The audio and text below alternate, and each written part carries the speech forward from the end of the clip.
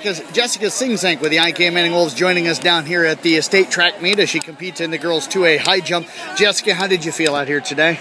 A little nervous with all the people, but I knew that was what I was coming into, and I was just ready to shut everyone out and jump like I had at any other meet.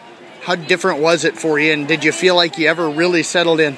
It was loud, and I don't know, it's just kind of nerve-wracking with everyone around you. There's people from all angles just watching, but you also have running events, which people are cheering for that all the time. So, did you feel comfortable then jumping here?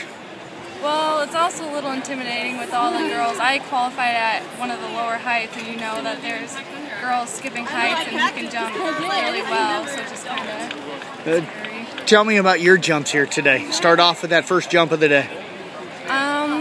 Well, I knew that one was going good because I went into warm-ups feeling pretty good, and I'm pretty comfortable at 4.8, so I knew that was going to go pretty well. I'm 4.10. Last couple meets I've been a little shaky, so I knew that was going to be a tough one, but something with my steps didn't feel right. I know we had to work on this. This is a lot faster surface than what we normally run on.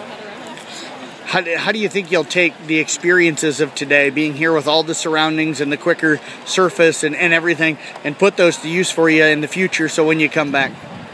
Oh, I definitely loved it here. It was a good experience, and all the people just watching you, it's really fun to think that you were in the top 24 of your class to come down and hope to be back next year. Well, Jessica, I appreciate you joining us here today. Thank you very much, and congratulations on a great year.